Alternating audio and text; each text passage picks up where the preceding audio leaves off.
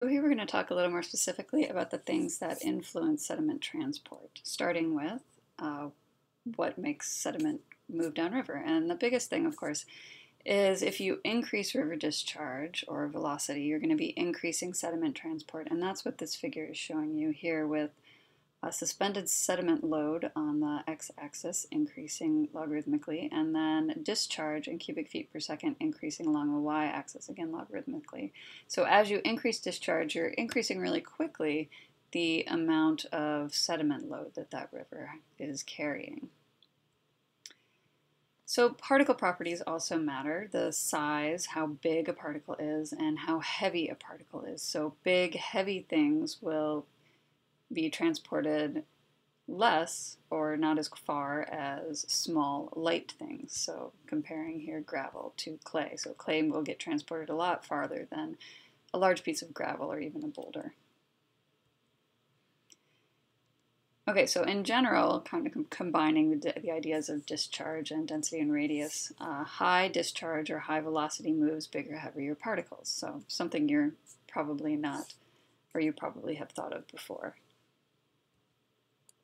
Okay, so sediment settling, on the other hand, taking something out of transport, depends again on the particle properties and also the fluid properties of air and water. So in this class we count air as a fluid as well, but here we'll be talking mainly about water. Okay, so this figure here is showing you flow velocity here on the y-axis and the diameter increasing of sediment on the x-axis. And here I just want you to focus on this blue line. We'll come back to the rest of this figure later. This blue line is settling velocity. So this is the velocity at which a particle of any size falls out of the water column or settles down to the bottom of a river. So a big particle, big heavy particle, will fall or come out of the water column or settle at a much higher velocity than something that's really much smaller, like a particle of silt. It takes a really slow water velocity before that will settle out of a water column.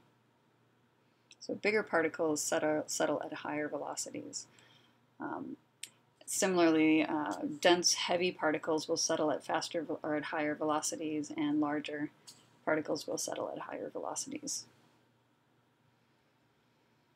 Okay, so fluid properties also matter. There's fluid density to think about. So the denser a fluid is, the more slowly it will settle through that fluid. So air, not very dense. If you drop a penny in air, it will fall pretty quickly to the ground. If you drop that same penny in the water, which is more dense, it will fall a lot more slowly.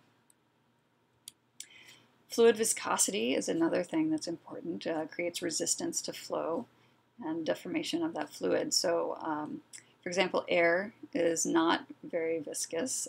The molecules don't really stick together, which is what viscosity has to do with, sort of interactions between particles. Air molecules sort of flow right around each other, so something flowing through air doesn't have that sort of resistance, whereas water, we know that water molecules kind of stick together right through hydrogen bonding. So if you drop something in that fluid, you not only have the density of that fluid to deal with, you also have those sort of interactions, the stickiness of those molecules to deal with and move through. So resistance to flow in two ways. Okay, so sediment settling, a summary sort of, depends on the particle properties, the size and weight, and also the fluid properties, density and viscosity. So there are also some other forces that counteract settling. We've already talked a little bit about velocity in terms of discharge. So high velocity, high discharge keeps particles moving.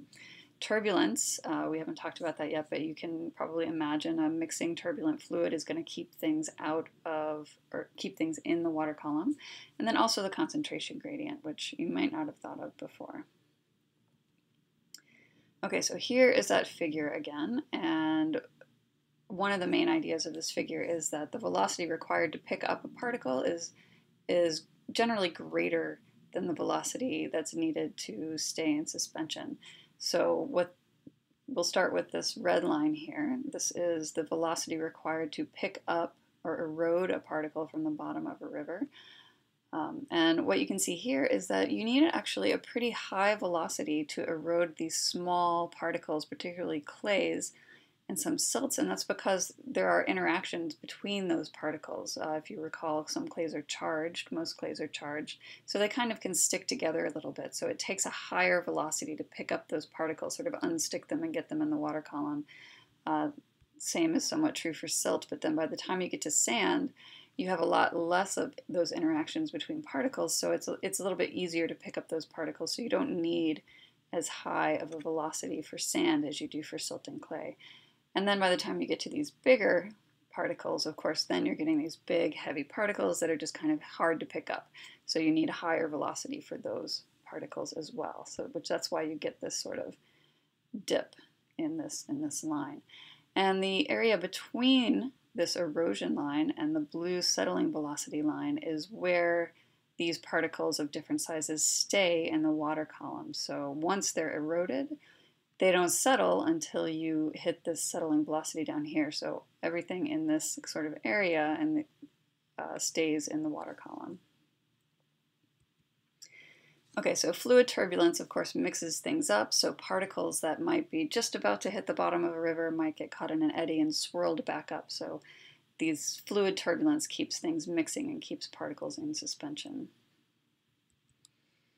Okay, so something you might not have thought about is the impact of a sediment concentration gradient, and that is what this figure here is trying to show you. This is the surface of the water. This is a riverbed, essentially, so this is the water column here. And as you go down towards the bed of a river, the sediment gradient, or the concentration of sediment increases, right? So you've got sort of more sediment down near the bottom of the river than you do up higher. So based on what we know about how diffusion works in relation to a gradient, how would you predict, or what would you predict is the direction of diffusion? So you might want to pause and think about that for a moment. And in general, it's going to be up, right? So the things diffuse from high to low concentration. So if we've got high concentration down here by the riverbed, lower concentration up, things will be diffusing this way. So this actually has a role in counteracting the settling of sediment from out of the water column to the riverbed. So this is just a different way of kind of looking at that. You've got gravity that wants things to settle, and then you've got diffusion sort of working against that force. Okay, so kind of summing up particle transport. We have already talked about that it's a source of pollutants, and sediment sources can vary based on parent material like granite versus a sandstone, or land use and land management practices, whether you have a forest or whether you use cover crops on your field, that sort of thing. And then sediment transport tends to increase with river discharge, increase with velocity, and decreases with particle size and density. Particle settling, that's what works against transport.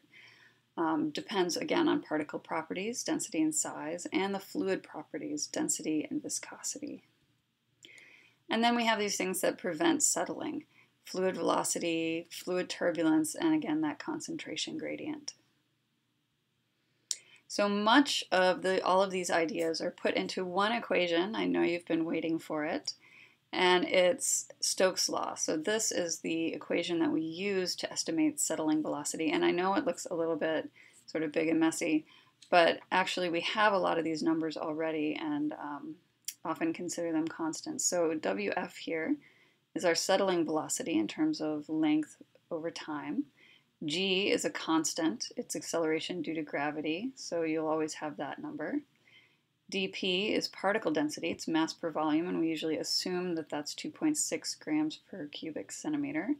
dF is, in this case, we're going to be doing the fluid density of water, which is 1 gram per cubic centimeter. And then again, the denominator here is fluid viscosity, which again we're going to be using for water of 0.013 square centimeters per second. So a lot of those numbers we'll have, and you'll just be able to plug them in and use that. And we'll have an example of that for you to do in the pre-lecture. Okay, so that's it for this video. Thanks for going along with it, and that's it for sediment transport.